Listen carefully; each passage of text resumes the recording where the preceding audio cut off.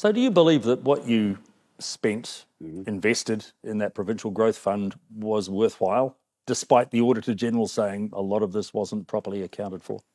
Sorry, the Auditor-General couldn't justify that statement. He couldn't back it up with any facts. Have you not looked at what he said? That's what he was told. But he said a lot of the minutes of the discussions about where the money was going. The minutes don't matter. How much money was consigned to it, and did it get there, and is it being built? We're building the biggest mussel farm in the world. We built a massive mussel factory in Portakey. We did so much around this country that will be there 50 and 100 years from now. That's the difference. And my challenge to the auditor is, no, we had the highly respectable businessmen running this, and they can account for every darn cent. How's that for a government project? So you will stand by the fact that that PGF was worthwhile and it was a good investment and that the money was accounted for? Of course it would. And let me tell you this.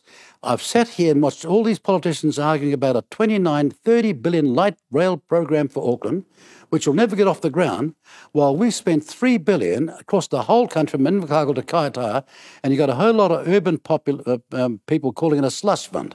They're arrogant sods. Guess who keeps the country going?